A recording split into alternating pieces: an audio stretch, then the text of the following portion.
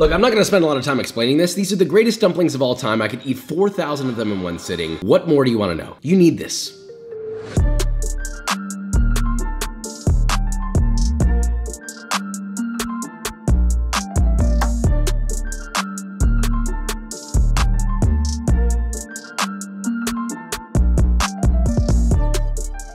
So today we're making soup dumplings, also known as Xiaolongbao. Xiaolongbao? Wow, sounds really close to what I said, I hope.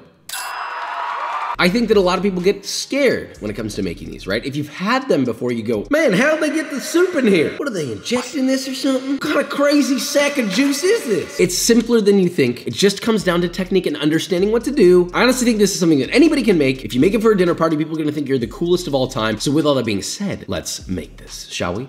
Not only one of the greatest, most mystical foods on the planet, but it's actually surprisingly easy to make. So let's do it justice. I'm gonna break this down into 3 elements because it's just like any other dumpling. There's the filling, the dumpling dough, and of course, the dipping sauce. Wait, Josh, what about the juicy squirt squirt? How in tarnation did they get the soup in there? It was actually with chicken or pork stock that's been reduced and chilled into a gel, similar to an aspic. Sorry, what? Yeah, it's called an aspic, which by the way, in most culinary cases, sucks. Anyway, solidified broth that then melts when heated. See where we're going here? Right, so let's begin with our broth. In a medium sauce pot, add just enough oil to coat the bottom of the pan and heat to medium-high. Once that's hot, add in 2 to 3 green onions sliced into 1-inch pieces. Sear those bad boys, tossing occasionally for 2 to 3 minutes or until lightly charred. Remove from the pan and add half a pound or 225 grams of boneless pork Boston butt cut into 2 to 3 big chunks and let that sear for 2 to 3 minutes per side just to get some nice browning. Don't worry about cooking it through, all right? It's gonna cook later. Remove from the pot and now add 1.5 pounds or 680 grams of pork neck bones, which have already been rinsed with cold water to remove any impurities. Then add your roasty toasty meat, 3/4 pound or 454 grams of pork skin cut into manageable pieces. Now look, this stuff is super cheap. Please do not skip it. It helps it be gelatinous.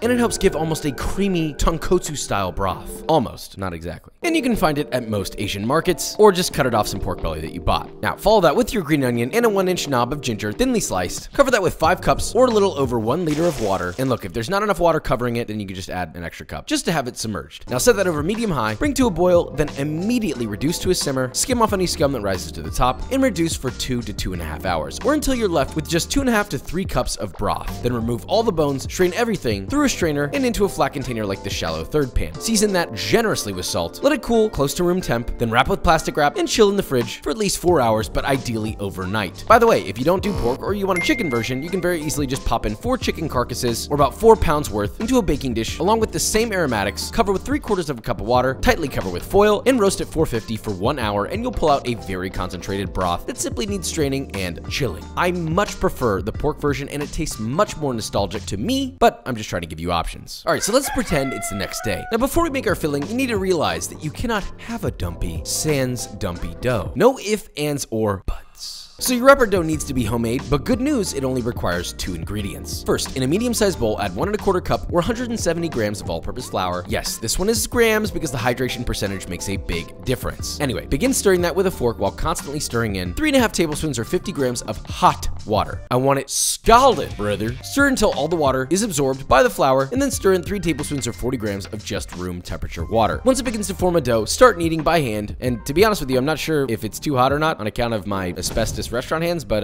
if it's unmanageable, you know, maybe put on some gloves or something, I don't know. Anyway, knead that for 5 to 8 minutes or until you get a beautifully smooth dough like this. Wrap that in plastic wrap and rest at room temperature for 45 minutes. Now, while that's resting, let's make our filling. In a medium-sized bowl, add 1 pound or 450 grams of ground pork with a high fat percentage. That lean ground pork ain't gonna cut it. I ground my own because much of what was at the market was too lean and I was frustrated, so I just ground some Boston butt roast with a few pieces of pork fat back added just for a little bit extra fatty, yum, yum. But if you're buying it at the store, please look for pork that's around 70% lean to match that. Knead your ground pork till nice and emulsified, and to that you'll add 3 green onions, very finely minced, a pinch of ground white pepper, half a teaspoon or 2 grams of granulated sugar, half a teaspoon or 2 grams of salt, 2 tablespoons or 30 grams of soy sauce, 1.5 tablespoons or 22 grams of shaoxing wine, half a teaspoon or 3 grams of toasted sesame oil. Give it a little pat for being so good, and knead it together until thoroughly combined and homogeneous. Now this is where our broth gel comes into play. Once it's fully chilled, scrape off any solidified fat off the top, and then, using a spatula, separate it from the sides of your container and pop it out onto a cutting board and cut that broth sheet into 1/2-inch cubes, being gentle and careful not to break them into little pieces. You want them to look like little umami diamonds. Ooh, mommy. Gather about 1 cup or 235 grams of that broth gel, add it to your pork mixture, and gently fold that together until evenly incorporated. Look, it's okay if it breaks into little pieces at this stage, but you definitely want nice, generous handfuls of broth dispersed. It's a beautiful sight. Okay, it's shaping time. This is the only part that's going to be a bit of a challenge for people who've never done it, but hey, this is where you get good. Now separate the rest of dumpling dough into 2 pieces, roll those out into long rods, about 1 inch thick, cut off segments weighing 10 to 15 grams each. That's 20 to 25 dumpers, y'all. Take one of your balls and dusting with flour as needed, roll it into a beautifully round disc that's about 3.5 inches in diameter, then grab a heaping tablespoon of filling, add it to the center of the disc, and look, if you've never done this, please be patient. Don't expect it to be perfect on your first try. If you've pleated regular gyoza dumplings, then this should be pretty familiar. All you're gonna do is cup your dough, grab a piece of that, carefully fold it over itself to create a little, well, pleat. Stick that fold onto itself and then repeat each little pleat, one next to the other, as close to the previous pleat until you've made your way all the way around the whole dumpling. And it's mostly closed up. You know that you've done it right when you're left with sort of a hole at the top. Keep your mind out of the gutter. Gently pinch and twist your hole shut, and that is a god-dang soup dumpling if I ever seen one. Again, this takes practice, so repeat this process with all of your pieces of dough. Each dumpling you do will be better than the last. It's about the new things that come along that you have no experience with, and whether you like it or not, you learn how to utilize it. Yeah, that's what dumplings are gonna teach you. Now, the dumplings are done, and you're ready to cook them. All you need to do is cut out little squares of parchment about 4 by 4 inches. Place your dumplings on each piece of parchment individually, and you're ready to steam. Add a shallow 1.5-inch depth of water in a pot, bring that to a boil over medium-high, then reduce the temp to medium. Load up a bamboo steamer with as many dumplings as you can, leaving at least 1/2 inch of space in between them. Please do not overcrowd this bad boy. Now pop the lid on and place your basket on your steaming pot and, well, let it steam for 8 minutes. You could twiddle your thumbs while that steams, or you could make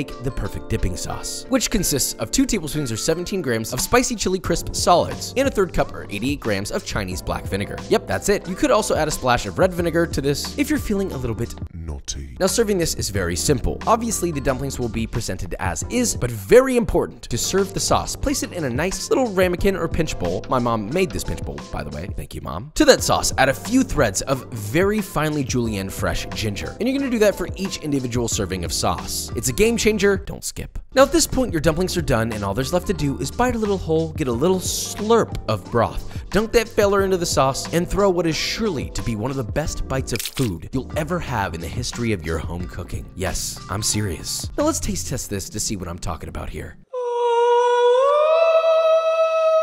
XLB, baby. That's my next album, Xiaolongbao. I just busted. Because these soup dumplings sure do look fine. You already saw the B-roll, you saw the dribble, you saw the drip. I mean, look at these. They look stunning. They've got a sheen. You pick them up, mommy. Right, how do you eat a soup dumpling? Well, you take a little bite, and then you pour the soup out.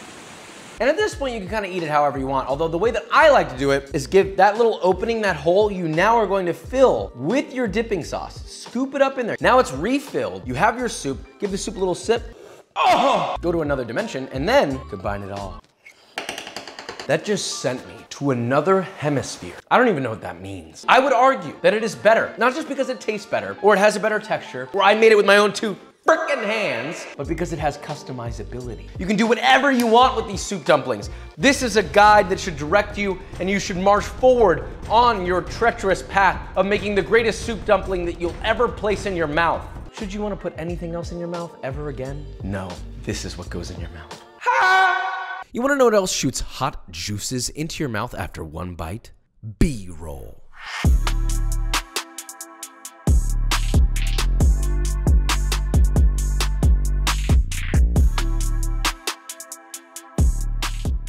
Alright guys, and that is it. So we made our soup dumplings / Xiaolongbao. One thing I want you to realize, there are many ways that you can make this. This is just a base level. You can make it fancier, add truffle to it. You could put caviar on top if you want to be really fancy. It can be made so many different ways. But the one thing that doesn't change is that pop of juicy yum yum in the mouth. Soup dumpling is the alpha and omega of both noodle soups and chewable dumplings. It's just the perfect marriage. So with all that being said, if you enjoyed this video or you learned something, leave a like, subscribe, and I will see you